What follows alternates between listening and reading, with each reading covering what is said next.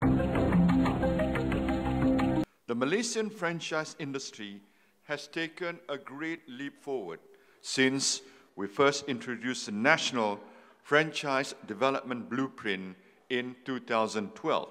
The blueprint provided clear and specific goals, including enhancing the competitiveness of Malaysian franchises, transforming Malaysian business through franchising, developing franchise human capital, and establishing a dynamic franchise ecosystem.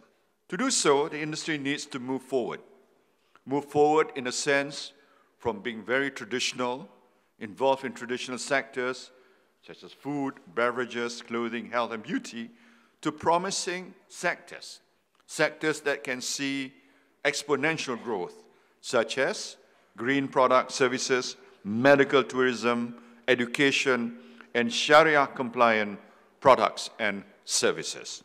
In the 2015 budget, I announced that 20 million would be allocated to further enhance the franchise industry. And I'm pleased to be able to tell you that the Ministry of Domestic Trade has formulated a franchise export program which aims to multiply the number of Malaysian franchise brands and outlets abroad, starting with 40 this year, or 40 per year.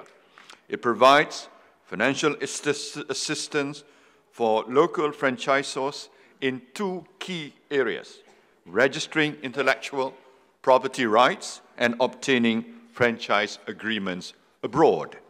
I hope that eligible franchisors, including Bumiputra franchises, whose participation in industry we are keen to increase considerably, will make the most of this opportunity to further expand their businesses.